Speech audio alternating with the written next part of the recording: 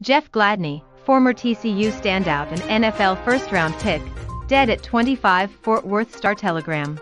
The Paris prosecutor's office said Monday that he had been sent to police psychiatric unit. Ukraine live updates, EU's oil embargo deal, Russia's dying officers, USA Today. The fight for Severodonetsk, one of the last Ukrainian strongholds in the eastern Donbass region, underscores the central role of artillery in the war. The World Health Organization does not believe the monkeypox outbreak outside Africa will lead to a pandemic, an official said on Monday, adding it remains unclear if infected people who are not displaying symptoms can transmit the disease. Bradley Cooper will completely transform into American conductor Leonard Bernstein for Netflix's Maestro, an upcoming drama based on Bernstein's life.